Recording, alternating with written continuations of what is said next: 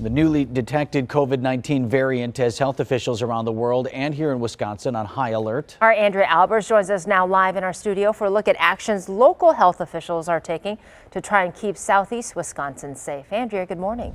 Good morning. A mask advisory is in effect right now for Milwaukee. The department issued it on Tuesday, encouraging everyone to wear a mask while indoors in a public setting. This new guidance is not a mandate. It's an encouragement to wear a mask. It's in reaction to high COVID case rates and in anticipation of the new Omicron variant making its way to southeast Wisconsin. It has far more mutations than we've ever seen in a circulating variant. Now, what the effect of these mutations will be is still uncertain. It's not that I think people shouldn't be concerned. I think, I'm concerned about it, but I don't want people to overreact to something we don't know the real answers about.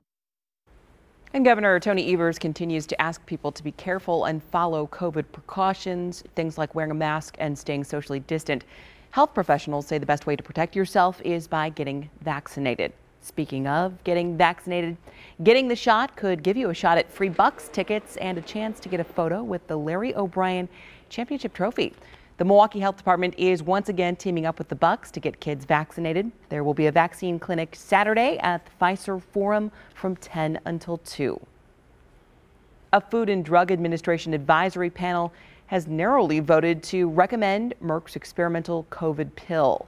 The FDA's Antimicrobial Drugs Advisory Committee voted 13-10 in favor of the pill for adults with mild to moderate cases of COVID.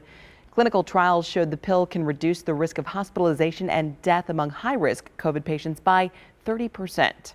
Merck scientists also told the panel they expect the pill to work against the new coronavirus variant, but said more testing is needed.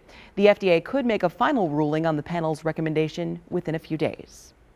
As concerns over the new variant grow, hospitalizations are climbing across Wisconsin. Take a look at this. This morning, over 1,400 people are hospitalized. To give you some perspective, this time last month, there were 910. And as of right now, 40 of the 1,353 ICU beds in Wisconsin are available.